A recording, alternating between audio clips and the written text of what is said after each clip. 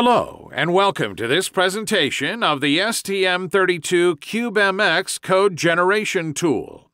It covers the main features of this tool, which is used to configure and generate code, compile and debug, and estimate power consumption for the STM32 family of microcontrollers. While this presentation has some specific parts related to the STM32L5 series of microcontrollers, STM32 CubeMX is a common platform for any STM32 device and is part of the STM32 Cube software tool suite. The STM32 CubeMX application helps developers using STM32 microcontrollers through a user interface that guides the initial configuration of a firmware project. It provides the means to configure pin assignments, the clock tree, integrated peripherals, and simulate the power consumption of the resulting project. It uses a rich library of data from the STM32 microcontroller portfolio. The application is intended to ease the initial phase of development by helping developers select the best product with regards to features and power. The user interface is built around a natural workflow of choosing a suitable MCU, selecting the required peripherals, and assigning pin configurations.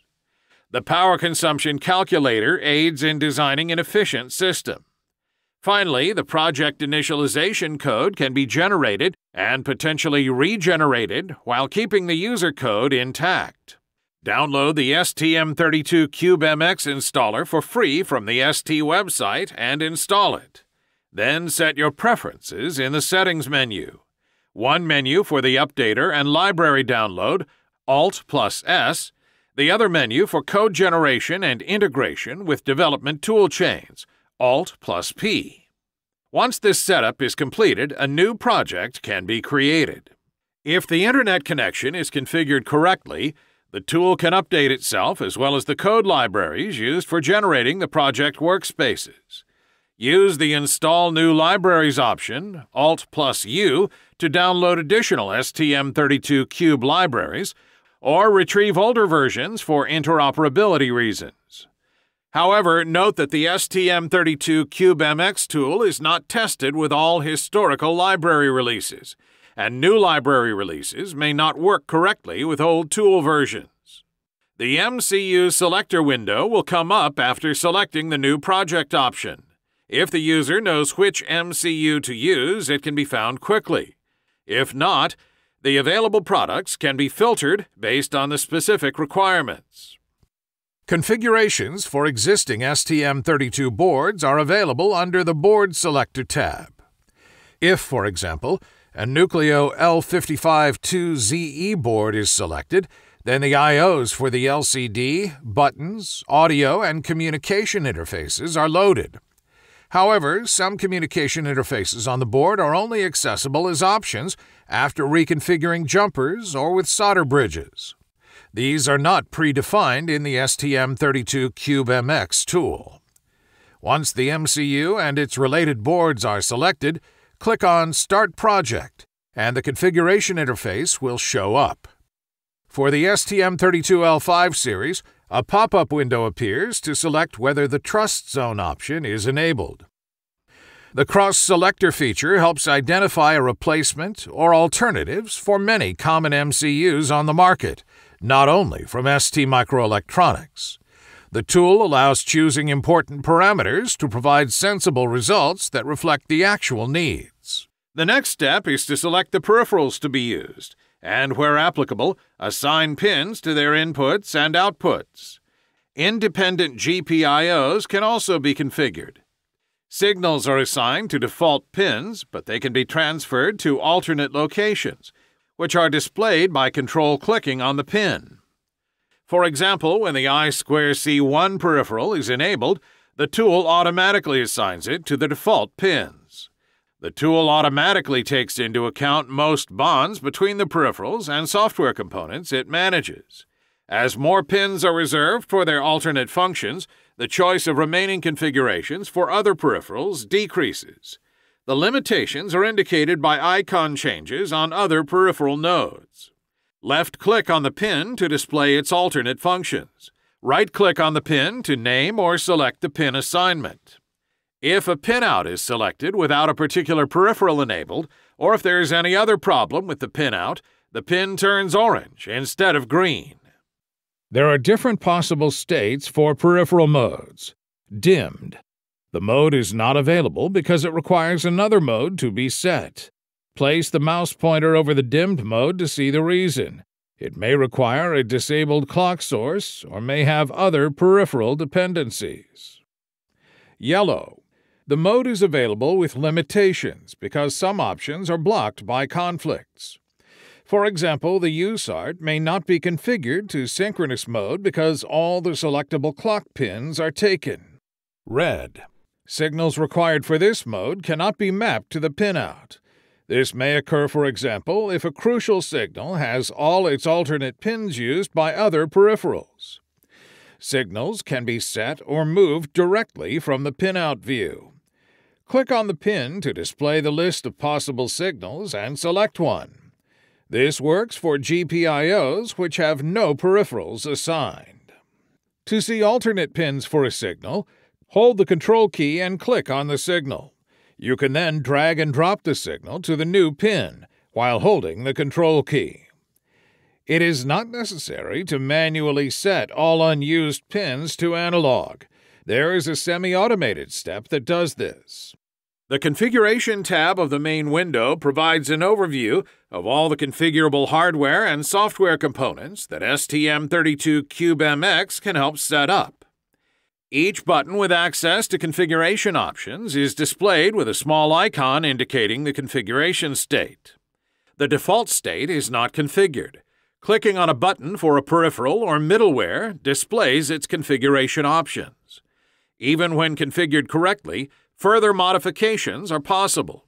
Warning signs provide notifications about incorrect configurations, and the peripheral will not work if code is generated in this state.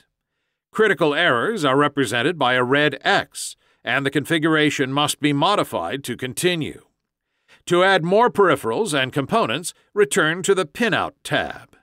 Each middleware software component has options that are different, but they are all presented in a similar fashion, giving easy access to initialization options and providing informative descriptions.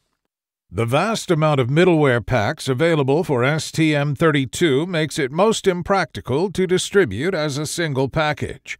Clicking on the Additional Softwares link in the Pinout and Configuration tabs pops up a dialog window where most middleware packages available for the selected MCU can be found and installed.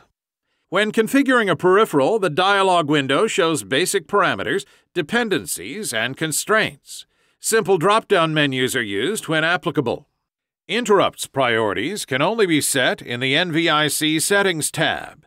The peripheral window can only be used to enable or disable each interrupt. The DMA Settings tab contains all the peripherals for DMA requests relevant for initialization, but runtime parameters, start address, etc. are not managed here. The GPIO Settings tab is used to define GPIO parameters and features, pin filtering, and the possibility to label each signal for easy identification. A central location with an easy-to-understand overview of available and enabled interrupts, along with their priorities, is another advantage of STM32 CubeMX.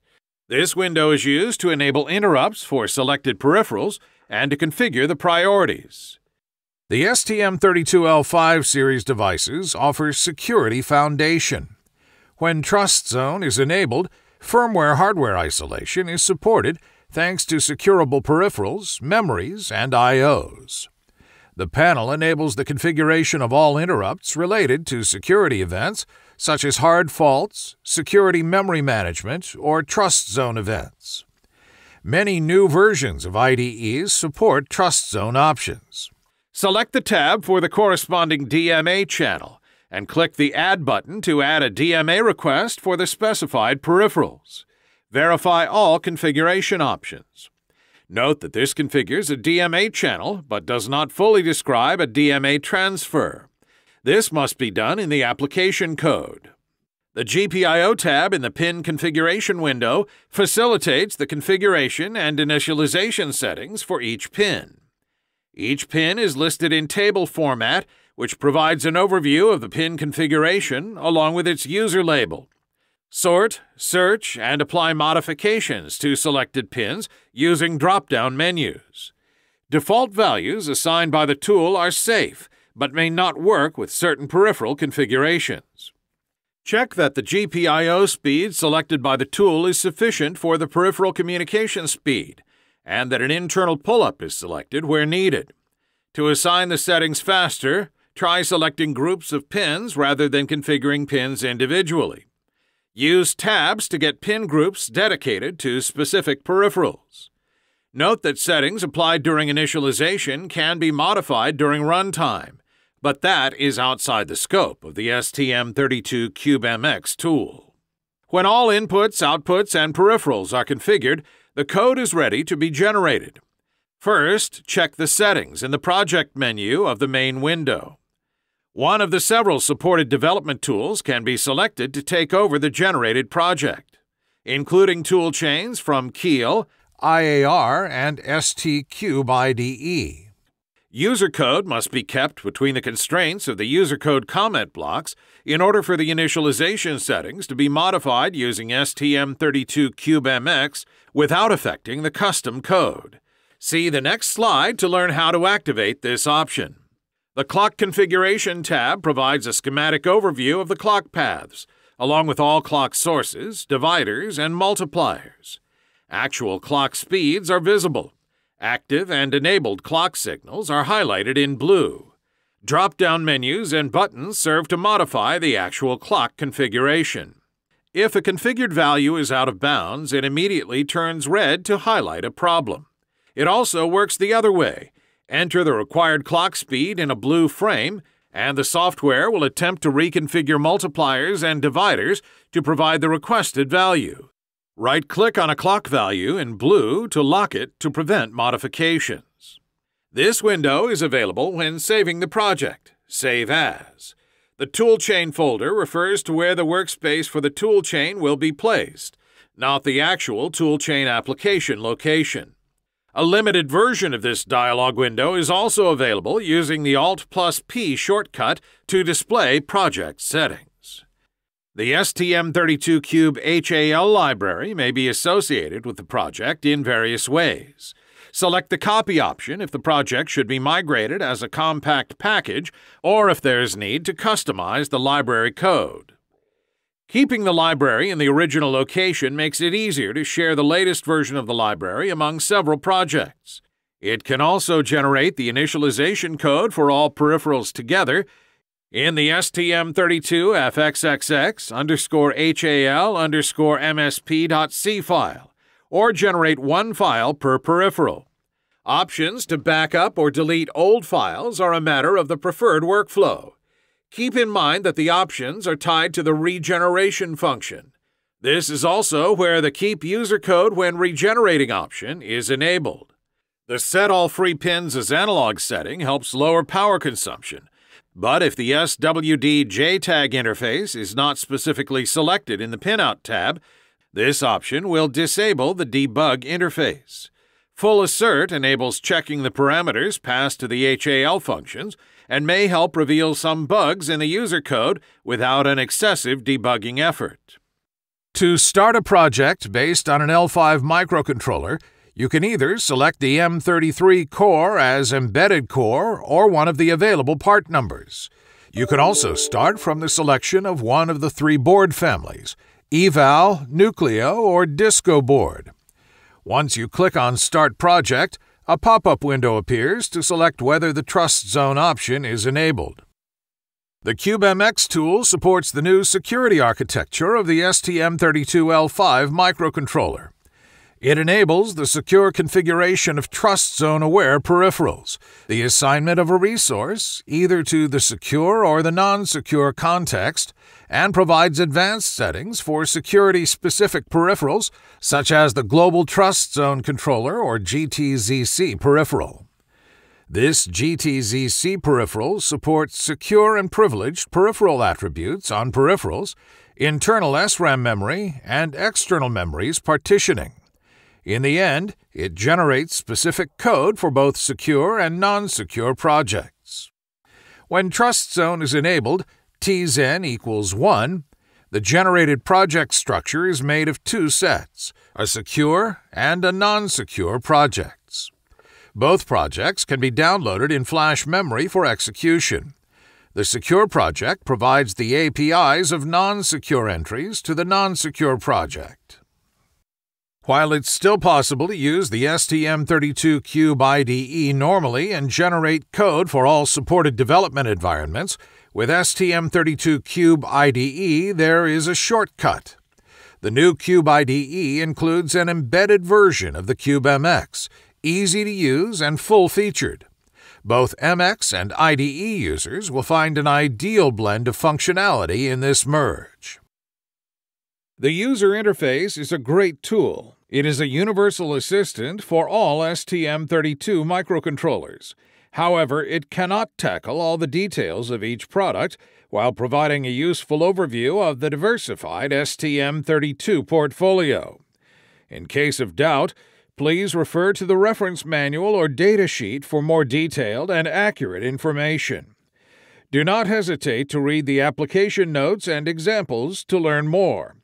It is common practice to start an application with STM32 CubeMX to quickly get a prototype working and then modify the code when dynamic changes are needed, typically to support a different clock or GPIO configuration in the same application. If the user writes the code within the user areas defined by the STM32 CubeMX generator, they can return to the initial STM32 CubeMX setup if some modifications need to be applied at the top level of user interface.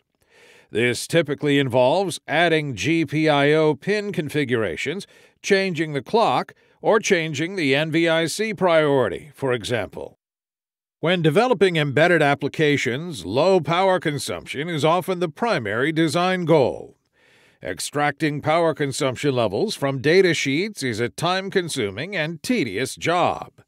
The power consumption calculator attempts to simplify the task by extracting datasheet values to a smart user interface tool, producing informative estimates from configurable scenarios. The power consumption calculator can be used to estimate battery lifetime used as either main or supplementary power supplies. Sequences can easily be imported and exported. Illegal state transitions are detected too. It is even possible to compare sequence executions of two different MCUs and generate a report. The power consumption calculator is the fourth tab in the STM32 CubeMX main window. The window is divided into several panes. The General Configuration pane summarizes the typical operating conditions and the MCU type currently selected.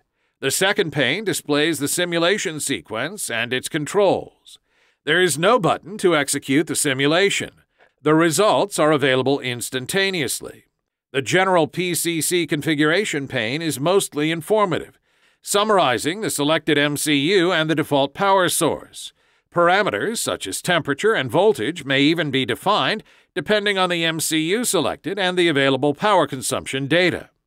The battery selection pane is used to select or define a battery type. The battery source is optional and, if defined, may be used in only selected sequence steps, simulating a device that works both independently and connected to an external power source. Information and help sections include useful notes for the user.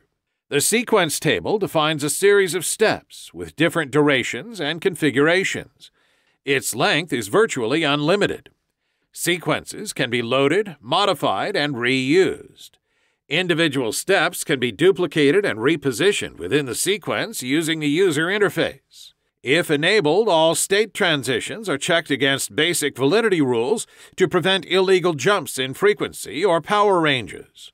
Problematic steps are instantly highlighted in the sequence table.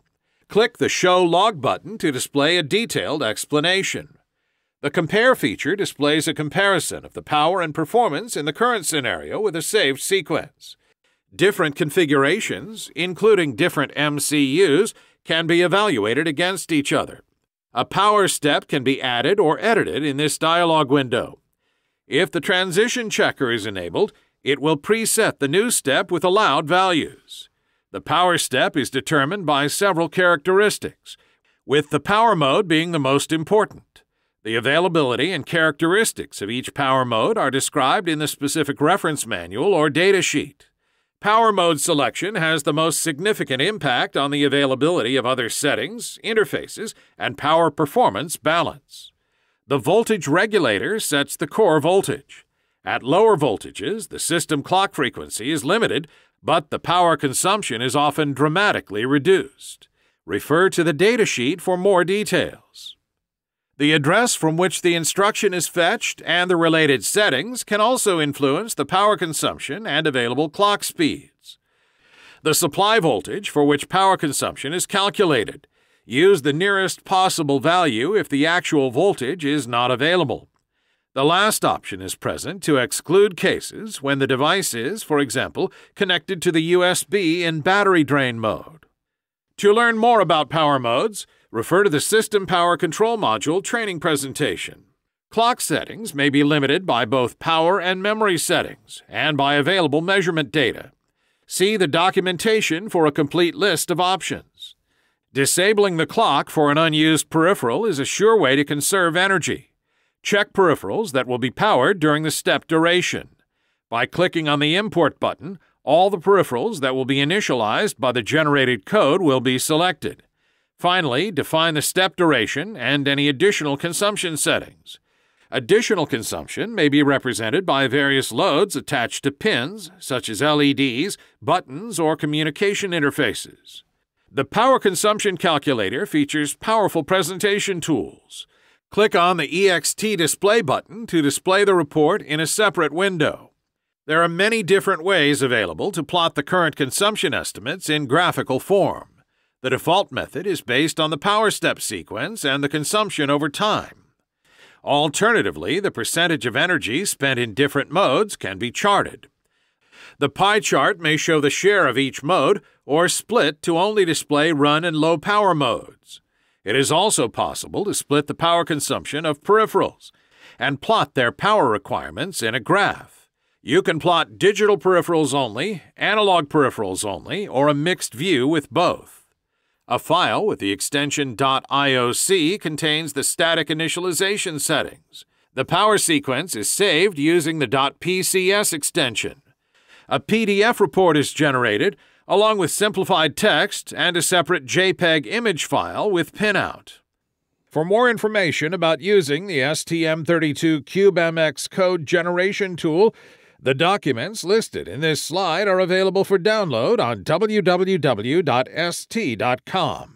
Thank you.